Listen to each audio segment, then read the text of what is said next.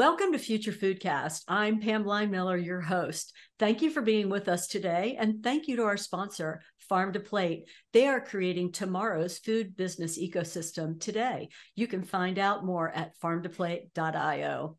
Today's guest is from KeHE, and I'm so excited to have her on talking all about sustainability. Her name is Laura McCord, and she is the Executive Director of Sustainability and Corporate Responsibility at KeHE. Welcome to the podcast, Laura. Thank you so much for having me. I'm excited to be here. Yeah, we're excited to hear all the great information you have to share with us.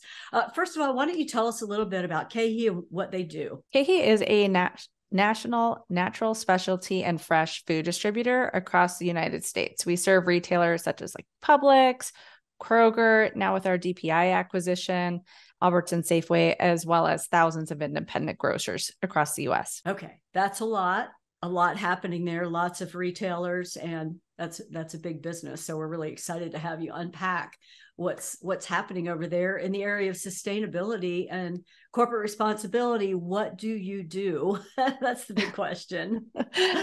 So I wear a couple of different hats. So part of my job is sustainability. I also do supplier diversity, as well as I manage our B Corp certification. Okay.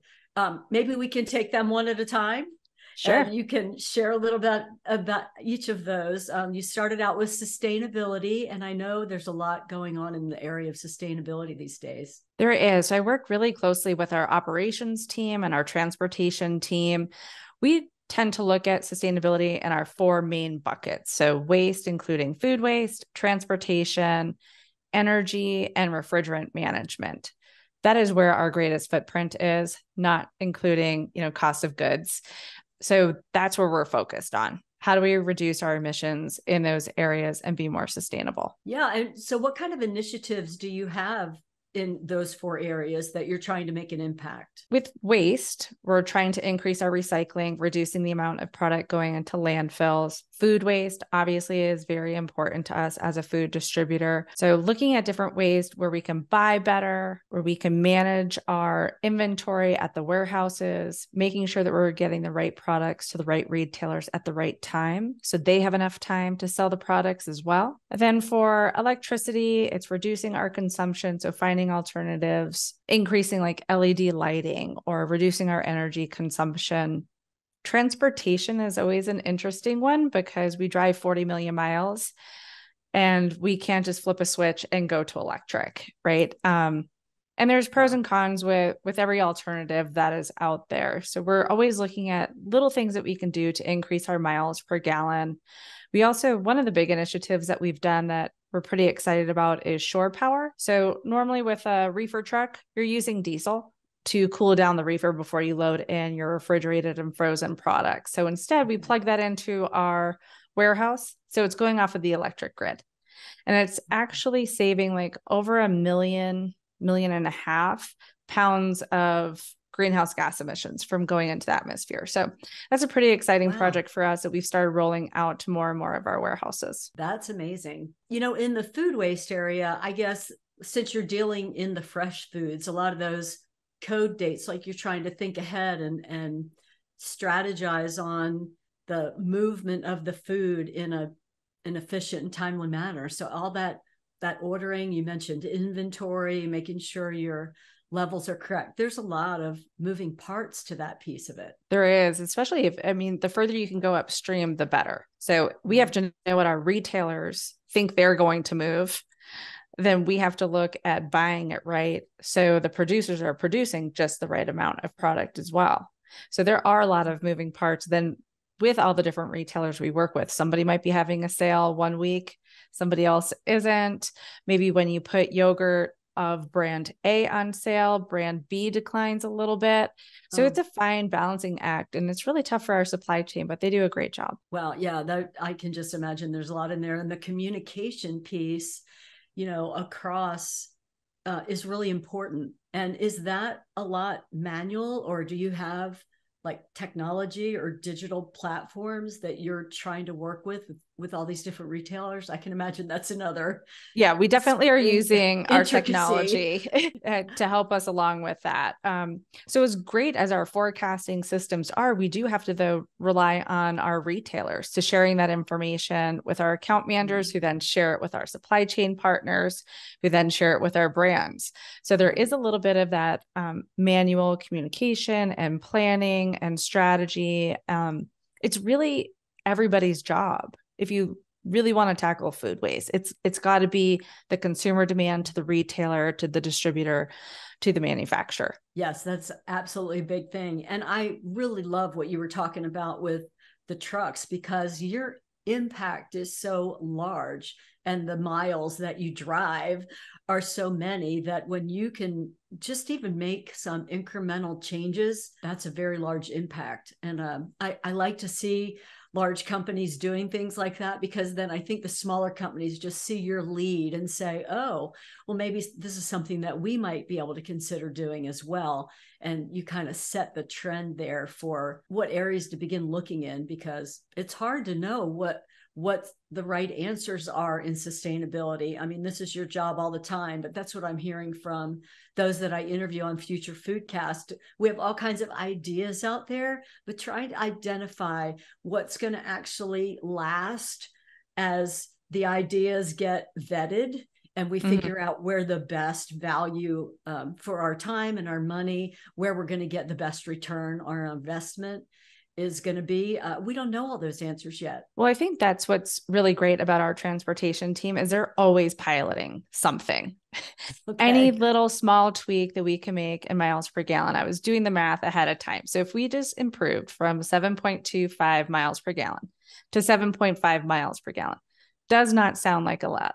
That's 4 million pounds of greenhouse gas emissions avoided just by making that small increase in miles per gallon. So you're talking about 0.3 miles per gallon increase return. Can you say that number again? 4 million pounds. That's amazing. Yeah. And just to play off of what you were saying before, there is no silver bullet. There are so many different levers in so many different aspects, whether it's the consumer, the business, doesn't matter. If everybody just starts pulling a lever, we will have a cumulative change. But if we're waiting for that silver bullet, it's not going to happen, or it's not going to happen in time. So continue to investigate and try, see what works. And then when you find that it works, like shore power, then scale it. Yeah, I think that's really great advice for those who are listening to us who might be in a position where they own a company or are involved in logistics or have a food waste situation that they can improve on. Maybe some of Laura's words of wisdom can help you figure out how you can reduce your impact in those areas and really make a difference. Because I agree with you, Laura. I think it's the collective of everybody doing a little bit. You know, we talk about that at the consumer level. I know for me, recycling is where I think about it, because everybody's not a recycler out there. And I'm a big recycler. And it's to the point where if somebody gives me a water bottle and I don't have anywhere to throw it away, that's going to be a recyclable solution, you know, it's just a regular trash can, I'll actually bring it home with me so that I can recycle it. But I think if we as individuals thought that way, just like the companies are starting to think, you know, in the collective, we can all really, in our own little way, it adds up to be such a cumulative. Absolutely agree with you. Yeah, I think it's really positive. So let's talk about some of the other areas. So you've got the sustainability, you have the corporate responsibility. Sure. We could talk about B Corp. We've been certified since 2015. Oh, that was early, I would say. Yes. And we just completed our next round of the recertification process, and very excited to say that we have improved our score 30% since our initial certification. So very excited about that. That is huge. Yeah. That's huge. That's a lot. B Corp really helps set the standard. And, you know, every year, if you work that plan, you can make improvements to make your business better for all stakeholders. Yeah. Can you, for our listeners who aren't familiar, there's a lot involved in that B Corp status, that certification and all that you need to do. Can you break down some of those components for them? Yeah. So it's Great. divided into governance, workers, community, environment, and customers. And each one of those sections has a certain number of points available to them. And each question underneath each of those sections is worth a different amount of points. So you take the test, and it's about 300 questions. You go through the audit process, and they pretty much audit you on everything. So you have to have all of the backup and proof for why you answered the way that you answered. And then at the end of the day, as long as you score at least a minimum of 80 points, you can get certified. So when we initially certified, we were around 84 points, and now we're closer to 109 points. That's fabulous. Congratulations. That does not come without a lot of focus, effort, investment. Everybody's working towards the goals. Absolutely. It's really a foundation for who we are. It's a certification. I like to say it's one thing to be organic. It's another to be certified organic. It's one thing to say we're a great company and we really believe in our values and that we're a great place to work. It's another for a third party to validate that and say, yeah, they actually are a pretty good place to work. It is a really big deal. And Laura, in the sustainability area in particular, I mean, there all of the certifications, or I should say, checks and balances. I think there are a lot of companies out there who want to say they're sustainable, and maybe they are saying they're sustainable, but we don't really know what that means. Like, there's not all the checks and balances out there to verify the verification process, to verify that a lot of these claims that some companies are making are actually, not that they be lying, but just that they're doing what they say they're doing to the extent that they say they're doing it. And the nice thing about the B Corp, it's data-based and checked and verified.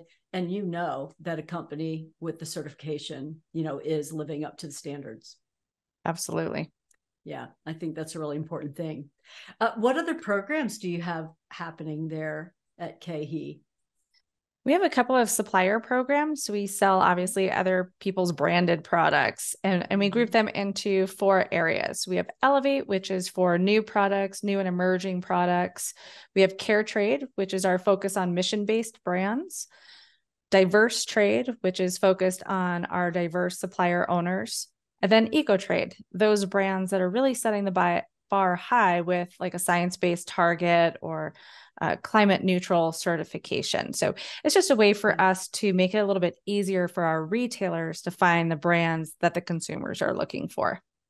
Okay. And do they put themselves in a category, or do you evaluate the companies? And that's a great question. So it depends on the program. So for Eco Trade, they have to have a certification. So like you said, it is hard to, is this brand really doing what they say they're going to do? And doesn't really cover the scope and magnitude of, what's going on out there. So they have to have a science-based target or be certified for that. For Diverse Trade, they do have to be certified as a diverse owned company. And there's different certifiers that do that, like WeBank for women owned or NMSDC for minority owned. We also look at veteran, LGBTQ plus, people with disabilities. Anybody that has that certification can enter that program. But for the mission-based one, that's an application process. So we only select 5 brands to focus on, 5 new brands, I should say, each year.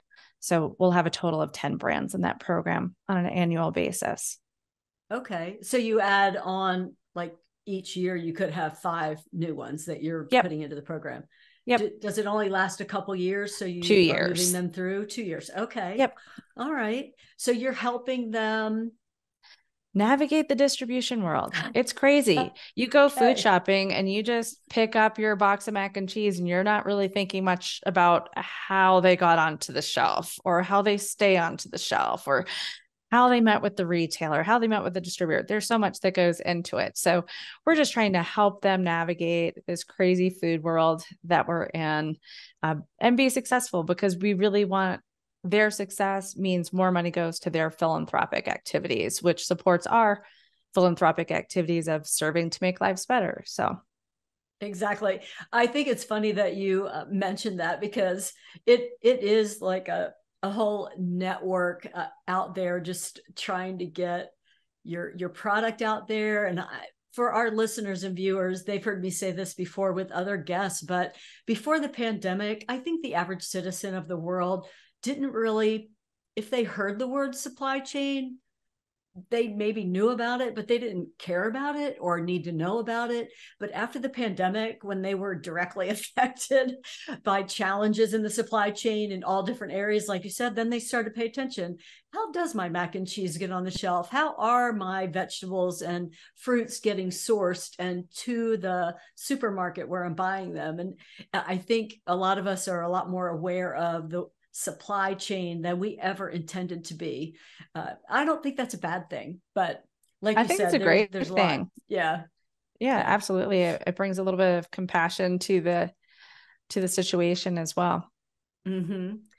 So in the logistics area, we talked about the trucking and how you can make some changes just in the way you're cooling the trucks. And I imagine some routing decisions can also, all that goes into logistics, the timing and the routing decisions that are made, all of that can affect the energy that you're using and like you said, maybe try to minimize the miles you're driving or the impact those miles are having by having different energy sources. Absolutely. So us opening up new warehouses, even that really happens because we're trying to get closer to the retailers to reduce the miles that are driven. Okay. We're always looking at route optimization. We're also looking at how many deliveries does a store really need? I know a store would love to get serviced 5 days a week, but if you're ordering unique items on all 5 of those, well, maybe you could have gone to 1 or 2, and that reduces the miles driven. So again, if we're looking at it collaboratively with our retail partners, collaboratively with our supply chain, we can really make an impact as an industry to reduce our, combined carbon footprint. Yeah. And that word collaboration is really important, especially in the food supply chain. I think that so many times companies are staying siloed, but KeHE is bringing people together because you're a connector. Yeah. You're bringing the products in and warehousing them, fulfilling orders, and you're working on both ends of the spectrum. So you're in a unique position to be able to maybe help people make better decisions on both sides. We could try to influence it for sure. There we go. Influence. I know some people are not going to move and maybe have their own ideas. What other areas would you like to share with our audience that you're involved with, Laura? I would say maybe if we go back to sustainability with refrigerants, it's something that's not really talked a lot about because it's really just looking at the escaped refrigerants, but the global warming potential of the refrigerants is significant. It's a lot worse than, carbon dioxide, which we are focused on. It just doesn't stay in the atmosphere for thousands of years. It's more like 100 years or something. So looking at ways to reduce your refrigerants and managing your refrigerants, I think is really important if you have retailers that are listening or even brands, how we can help manage that. So we've been investing in all lower global warming potential refrigerants in our new builds, which in some cases have like an 84% reduction in GWP. So that's pretty significant. And we don't talk about it that much. So GWP is global warming potential. Yep. And that's a huge number. You keep throwing out these big numbers, Laura, that I hope our audience like me is going, wait, what? Did you say 84%? Yes, you did. I did. So again, it's all these levers that we can pull that will make a cumulative difference. Okay. Wow. I'm just excited that KeHE is so focused on some of these initiatives and the impact that you're making.